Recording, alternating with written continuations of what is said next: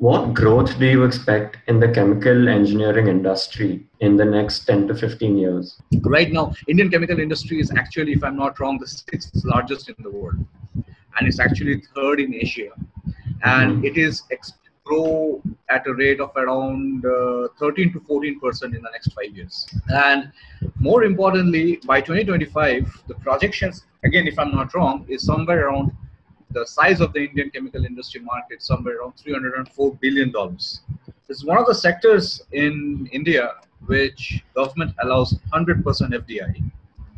And if you look at the entire manufacturing GDP, the chemical manufacturing sector, right now occupies about 16% of the total share. But by the time it actually has a $300+ billion size, it would be 1/4 of the entire GDP, manufacturing GDP. So if you're looking at a post-COVID scenario, and of course there were other factors as well, because last year what happened, 2019 March, there was a big explosion in the Jiangsu province in China, which actually led to the closure of a lot of chemical plants. This is where also a big impetus was gained by the chemical industries in India. And that is why we are looking at a very bright scenario, at least in the next half a decade.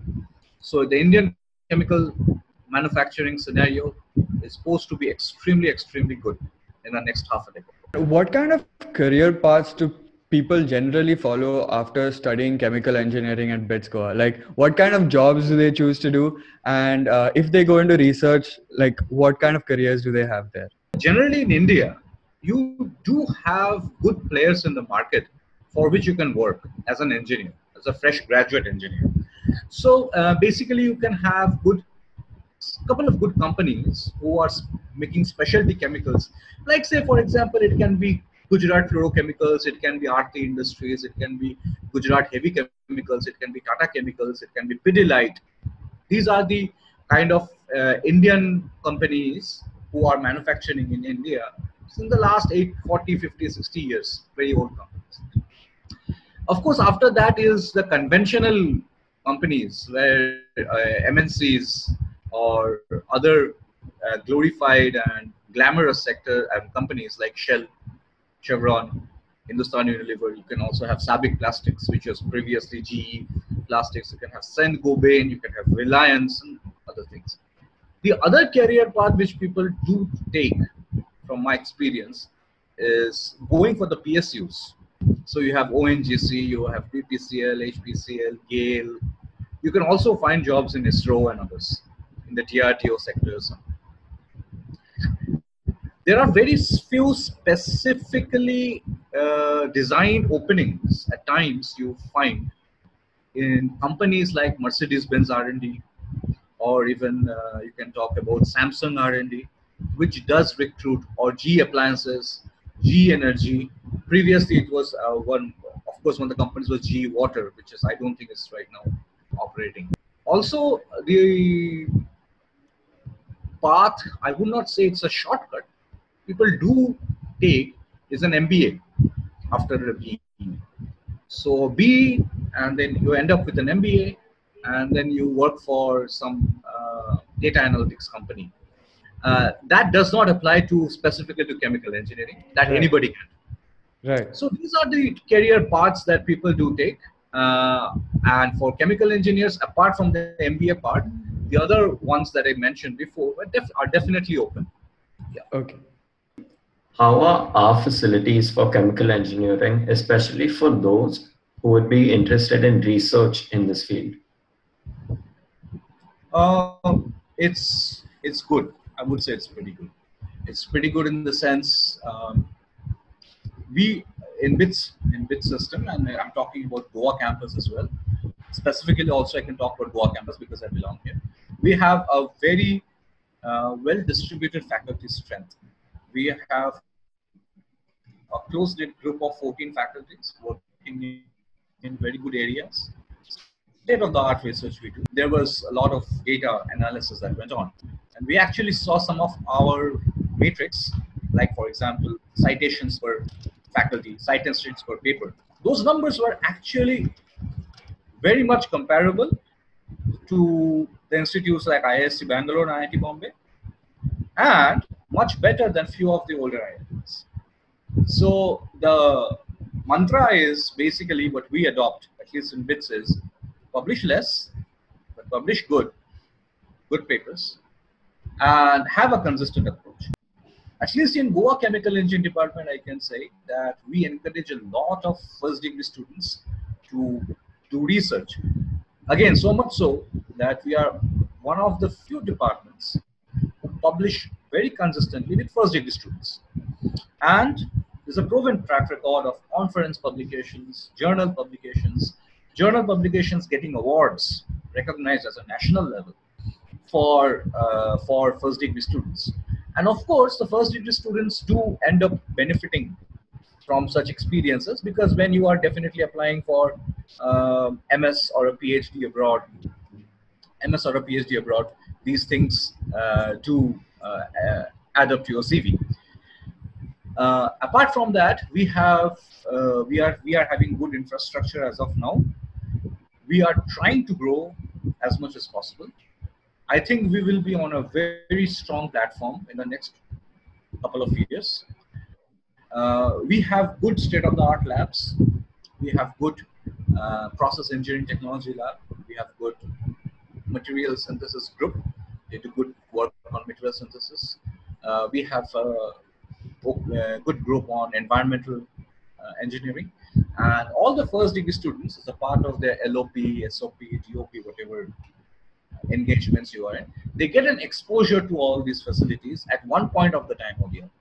So from my perspective, I would say that chemical engineering department we do have good facilities. In your opinion, what are the subject and topic areas most extensively covered in the chemical engineering degree, and what 11th, 12th grade topics would be of importance? Uh, Chemical engineering curriculum, whatever is taught, the first degree year where you taught about fundamentals and basic uh, um, um, subjects. Apart from all these, the pillars of chemical engineering curriculum are fluid mechanics, heat transfer, thermodynamics, kinetics, mass transfer. These are the five uh, fundamental pillars that make up chemical engineering curriculum. And why are these five there? Because as a chemical engineer, if you're trying to synthesize or manufacture, suppose a specialty chemical, like say for example, you're trying to make polysulfate. How do you design the reactor? You are trying to churn a particular system, trying to churn a lot of reactants coming in inside a reactor, and you try to churn it, and then you are trying to measure if there any temperature rises. And so there's a very complex interplay between fluid, heat. Then you have mass transfer. The overall feasibility of the processes is determined by thermodynamics. How fast is the process going is determined by kinetics.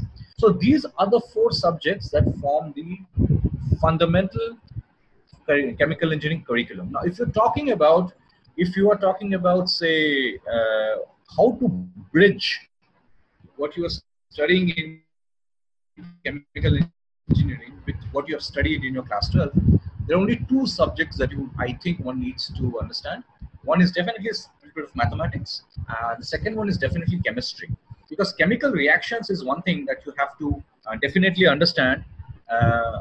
Otherwise, designing such systems, designing reactors, or understanding certain processes becomes difficult. So chemistry and mathematics, a little bit of physics always plays a part, but these two are the most important subjects. That's how you bridge the gap between 12th and what you will study in the next 3-4 years. What advice do you have for the incoming batch of BITS Goa students who are currently probably preparing for BITSAT?